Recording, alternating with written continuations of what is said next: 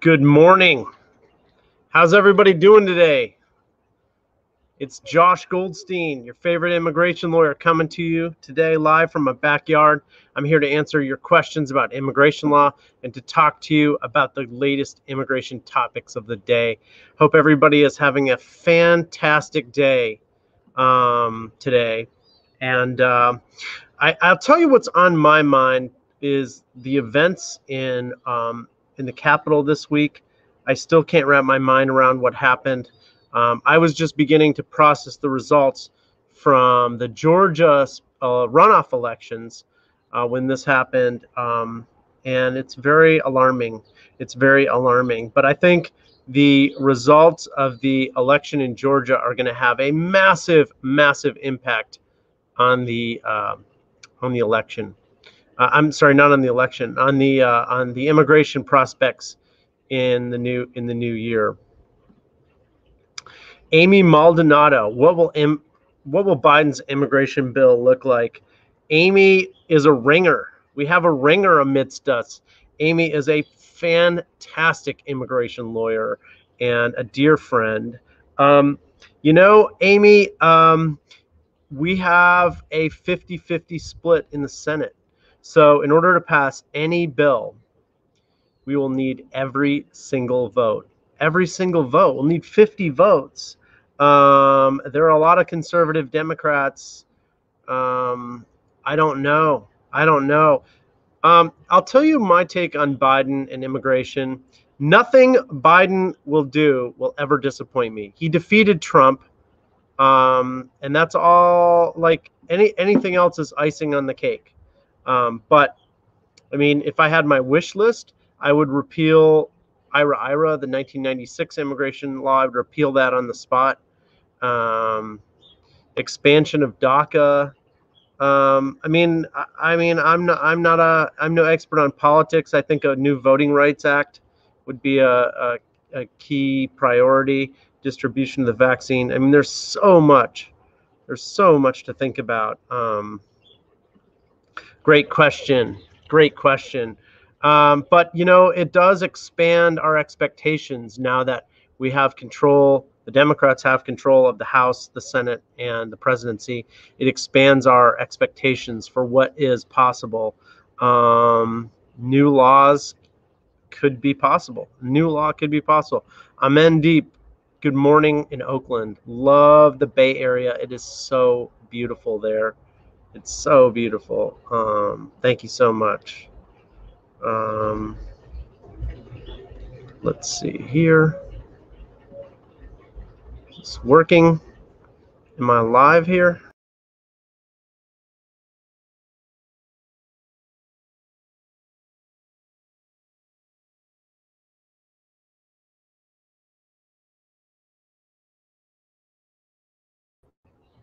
Hi, I'm back and I'm live.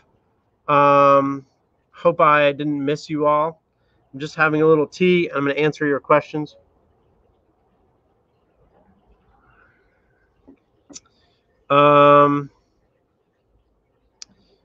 What do you think about the new incoming Biden Homeland Security? I think it'll be far more favorable to immigrants than Trump. I mean, that's, I guess, very, very obvious. But I'm hopeful. I'm hopeful that it will be better than Obama. Better. I mean, we could have the most pro-immigration administration in my career. I mean, that's not saying much.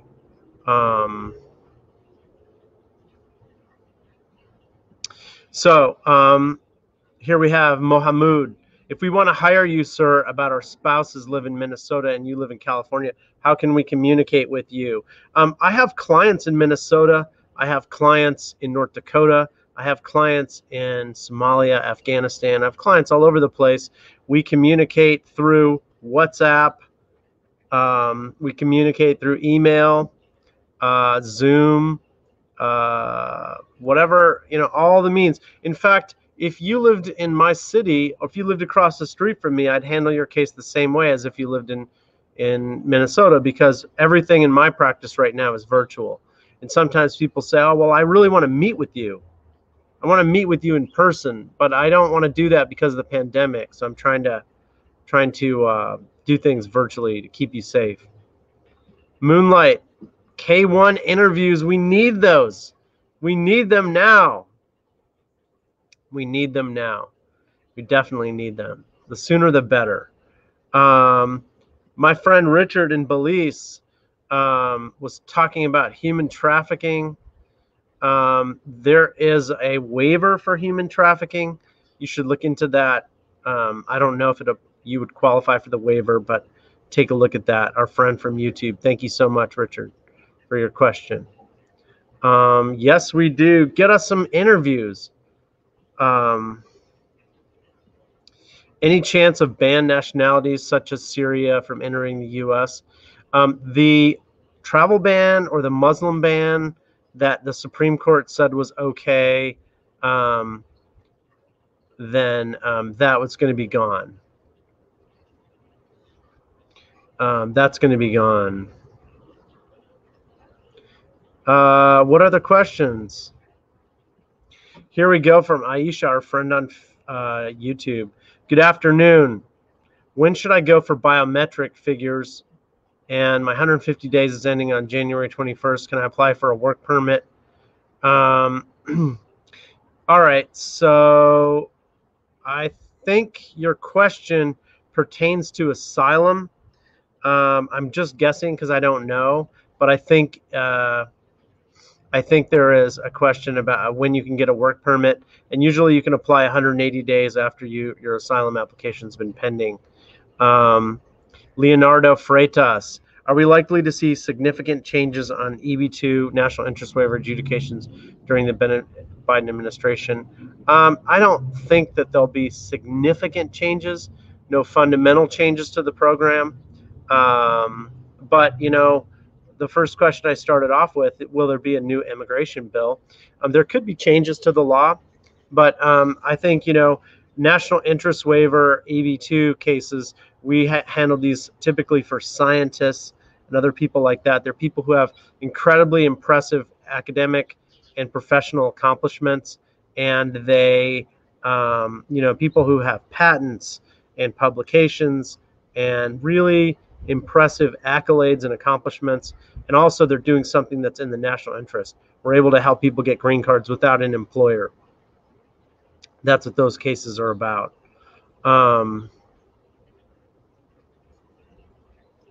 Here we have Dave. Dave says, sorry if it's a little windy, maybe there's some noise, but I wanted to record in my backyard because it's such a beautiful view out here, and also because my kids are inside kind of running around and being a little loud. So Dave says, first of all, Dave, thank you so much for tuning in from YouTube. I'm making a whole bunch of YouTube videos over the weekend to answer people's questions. I'm going to make one video about what to do if your immigration case gets denied. If the consulate says, sorry, we're not going to give you the visa, and they send it back to USCIS, what do you do in that situation?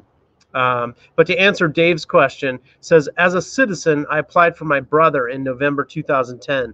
He got approved, but we're waiting for a visa to be available. It's been 10 years. Do you have any advice? First of all, a petition for a sibling takes a really, really long time. And I mean, it takes 10 years, 12 years, 15 years, maybe even more if you're from the Philippines or India or something like that. I call these cases the retirement visa, because if you apply for your brother or your sister, with any luck, they'll be able to retire in the U.S. It takes a lifetime, and it's very cruel to have families separated for so long in that way. But do I have any advice on what you can do? First of all, a lot of my videos are about how to get delayed visas approved. And I don't really have any advice.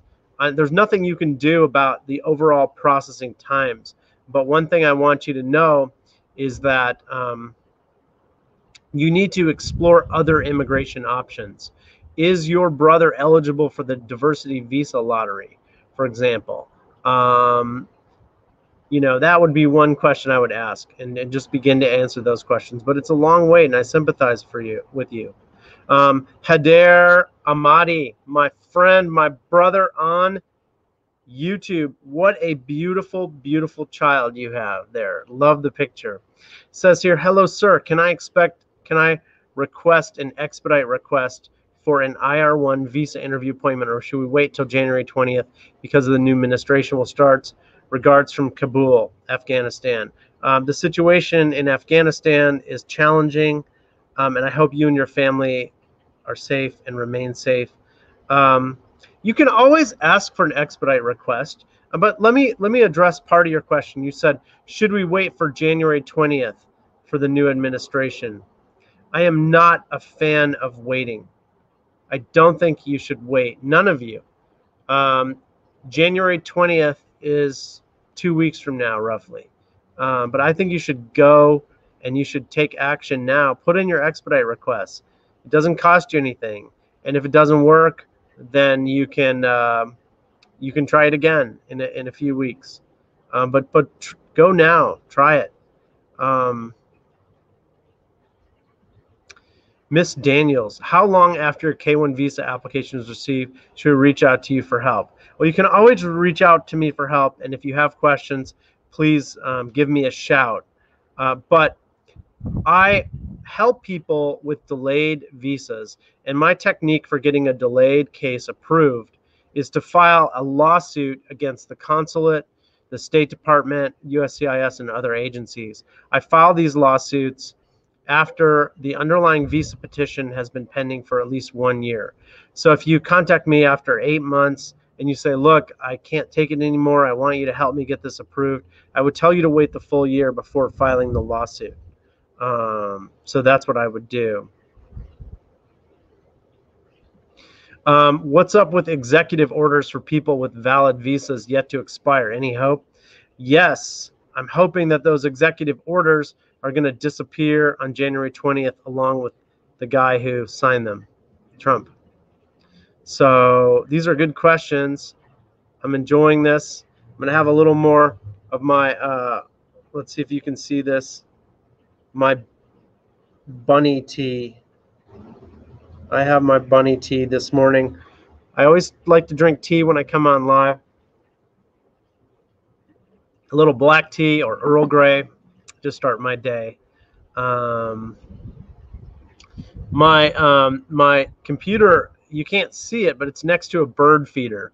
And we're all out of bird seed, so we're going to get some more bird seed so that we can have these beautiful birds come and visit us in the morning. It's really it's quite a beautiful thing, and we're spending a lot of time at home trying to stay safe and avoid other people because the virus situation is in California. But this is a good place to be. They must hate seeing your name on a lawsuit. Well, they see my name a lot. I'm gonna calculate how many lawsuits I filed last year, because frankly, I don't even know how many lawsuits I filed. But it's in the hundreds and hundreds. But I mean, some consulates in, I think Afghanistan, Pakistan, Casablanca. I sued them so many times, and others as well. Is delay by NVC a reason to expedite a case? The DQ date is July 10th. The priority date is July. Yeah. So I'm not sure, Daniela. Thank you for your question, by the way. I'm not sure what type of visa that you have. What type of visa? Is it a fiance visa or something else? But anyway, if you filed an underlying visa petition in July of 2019, that is crazy. That's ridiculous. You shouldn't have to wait any longer than that. I would file a lawsuit against them right away. I would sue them, and that's how I would expedite a case. But you can always request that it be expedited. I have a very skeptical view of expedite requests because they're very rarely granted, and they don't really do what you expect them to do. So, I mean, you can always, so she says it's marriage-based. Yeah, I mean, that's a case where I would take on the case and I would file a lawsuit against them. I would, if you came to me, I would recommend that you hire them, that you sue them. Counsel, hello from Princeton. The Tigers. Happy Law Enforcement Appreciation Day. We will be emailing you my questions and get you paid for a consultation under my insurance policy. Okay, sure. Email me your questions. I'll be happy to answer them. Law Enforcement Appreciation Day. I didn't know about this. No one told me. Hey, Josh, my green card expires on January 1st. I've been checking my receipt notice, but nothing. I'm in limbo. Tell me more, Celia. I wonder what's going on with your case. Your green card expired in February. Your receipt notice, but nothing. I'm not sure what you're... Is this... Tell me more about what particular type of case you have. I'd like to know more. Gamal. Sir, I get a letter after my interview, December 30th, IR1, under Section 221G, requesting transcripts for my wife and joint sponsor. If I send what they want via email, will they issue my visa? I certainly hope so. I hope so. But Gamal, what happens in this situation, what I find is they ask you for documents, you send documents, and then they make you wait and wait and wait. And what I do in that situation is I help people by filing lawsuits. Celia has an I-90 to renew. Celia, why don't you file for naturalization? Become a U.S. citizen. We need you on Team USA. If you're eligible, file a N400. You can file the N400 even if the I-90 is not approved, if you're eligible. If you're not, I-90s take a long time. An I-90 is an application to renew a green card. So if you have a 10-year green card and the green card is expired, you can file an application to renew it. It just takes a very, very long time, as Celia knows. I don't really have any advice on what you can do to expedite that, except to tell you to keep waiting and consider naturalization. Get yourself on Team USA. I can help you with that. It just takes a really, really long time, and it's so frustrating. Elizabeth, when you get an appreciation to the immigration and it's incomplete, and they said send it back with a green paper and you must send it back with a green paper on top. Don't know what you're getting at, but Elizabeth, I thank you for your question. I hope you're well, and Celia, email me. Yes, thank you.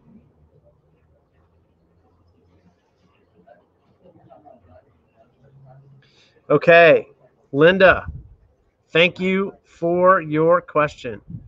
Thank you for your question, and I hope you're having can I still wish people a happy new year? I am over 30, and my mother has filed for me. It's been 3 years long. How long do I have to wait? These cases take a really long time, 8-10 years maybe, and depends on where. If you're located in the U.S., you may not even be eligible to get a green card if you're out of status. Depends on your situation. I'm going to go next to a question from Laura.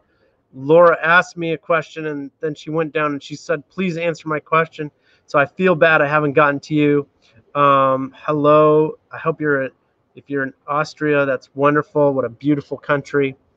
Laura Leinbacher says, I'm from Austria. He's in the U.S.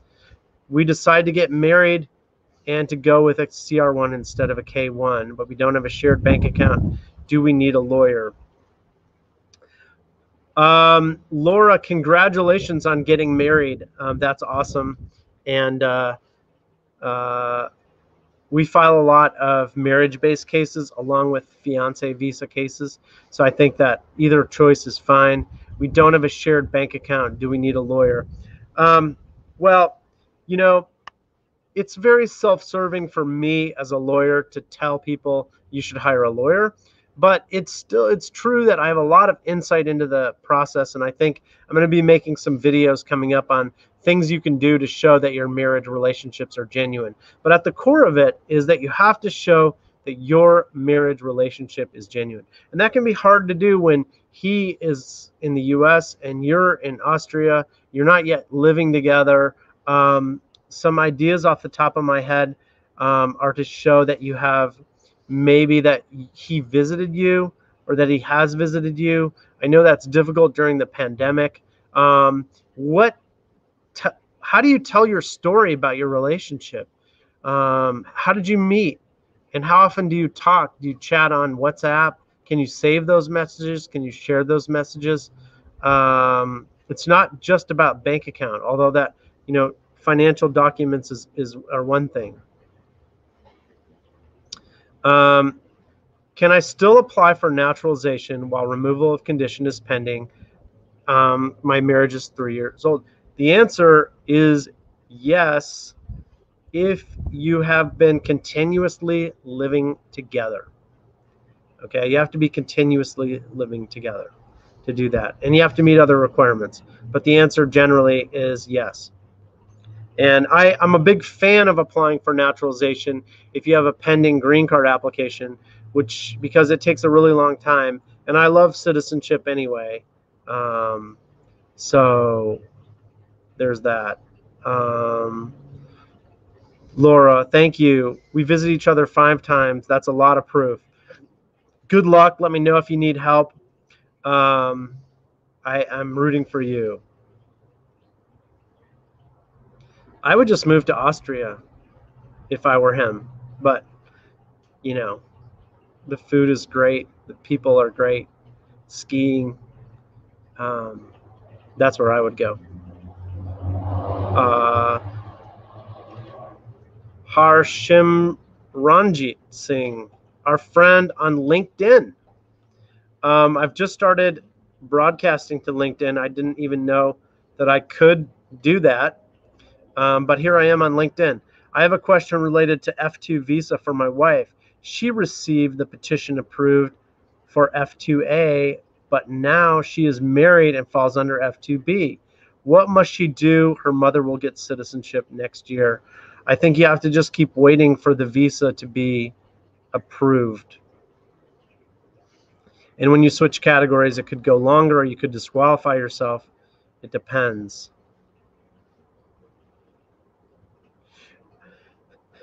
Veronica Duarte coming to us on YouTube.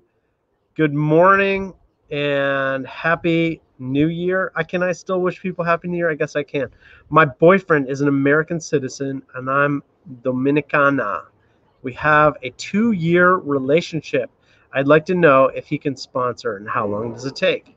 Yes, he could sponsor you through a fiancé petition or through a marriage petition if you were to get married. How long would it take?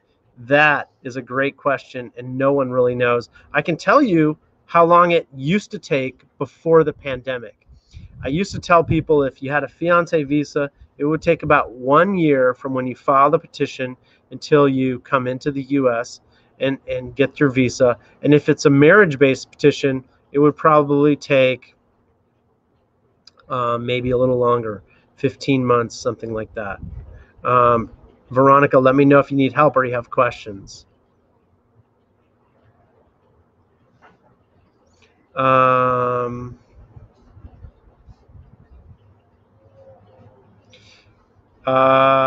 Kushbu, can my husband apply for citizenship if he gets a new green card in 2020? He has a drug history. Well, what does it mean to have a drug history? I don't know exactly what that means. I would need to review. I mean, you should have a lawyer very carefully review the situation and figure out what drug history means. Take a look at if there are any criminal documents related to the case. I'd like to review those to see what's going on. Dan, I have a big debit with the hospital that happened when my twins were born. Do I have to declare it on my form I-944? Do you think that it can harm my AOS process? So that's a great question. I'm sorry you have this issue, and I mean nobody should have debt from a medical issue, and I hope that that is something that's addressed through legislation, and I'm sorry you have to deal with this. I think the I-944 is pretty comprehensive, and you have to look at it very carefully. And there are a lot of factors that go into the I-944 that has to do with your self-sufficiency, and so on. And I suspect that this application will disappear after the Biden is inaugurated. It may take a little more time to undo that, but that's kind of what I think. Here we have Jaja or Yaya. I'm not sure how you pronounce that, but I want to thank you so much for your question and for tuning in. My fiance is American. Congratulations on getting engaged to get married. He already filed the K-1 visa in October of 2020. How long does it take to get any update about my pace? We've been in a 3-year relationship. He visited me twice. Again, before the pandemic, such a case would take about a year. And so I'm hopeful that by the fall, if everything goes well, you should get your interview. I'm hopeful. But again, with the pandemic and the political situation, it's hard to say. After Biden is inaugurated, they're going to be working through a massive backlog of old cases. So things could take longer. It's not just like when Biden gets in there, they're going to be puppy dogs and cupcakes for everyone. That's going to take time.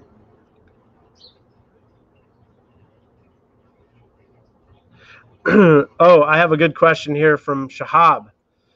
Our friend on YouTube, thank you so much. It says here, I submitted my citizenship application in the middle of September, but I did not get a biometric appointment. What should I do? Okay, here's what you should do. First of all, don't freak out. And secondly, you should know that many people who apply for naturalization are not getting a biometrics appointment. What they're doing is they're using the biometric information from their previous immigration applications, which raises a question. How come they didn't do that anyway, just in the past? They should have. That's the way they should have always done it.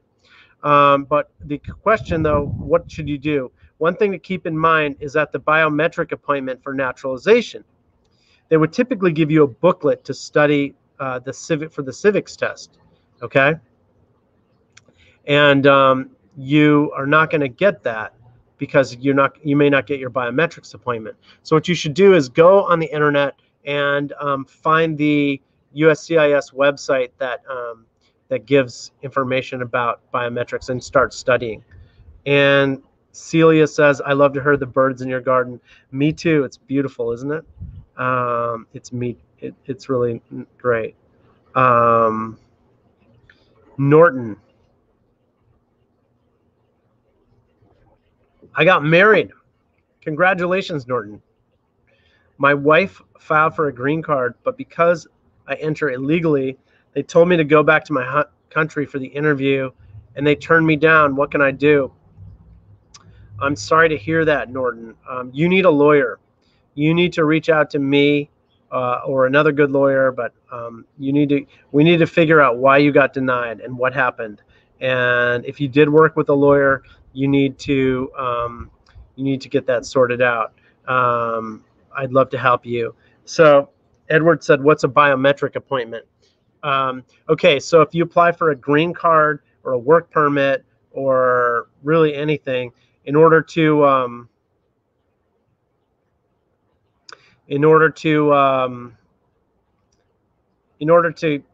get the document, they do a security check on you. They check your background. They see if you've ever had any problems with the law, and they take your picture and their fingerprints, and that's what it is.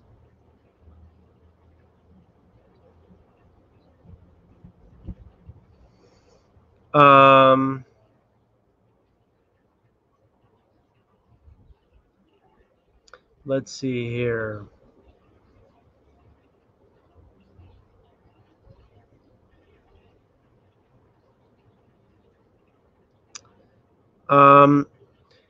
Here we have DeMarthas.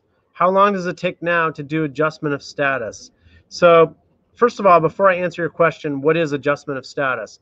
Adjustment of status is a process of becoming a permanent resident inside the United States, where you're in a different status and you move from, for example, a student visa or a visitor visa or an H-1B visa to green card status.